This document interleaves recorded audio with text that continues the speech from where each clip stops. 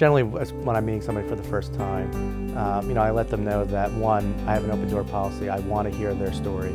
I want to hear how I can be a better legislator.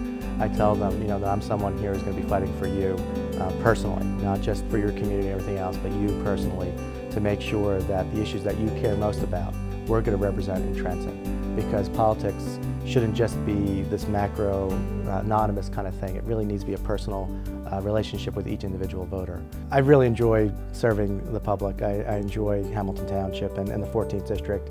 It's been great in these 7 months really getting out there to really meet the different residents in their communities. As you know, we just recently redistricted and we've added a number of communities into our district, so it's been great getting out there to meet some of the folks that I represented as a freeholder but now as an assembly person, and really connecting with them and letting them know how I can serve them.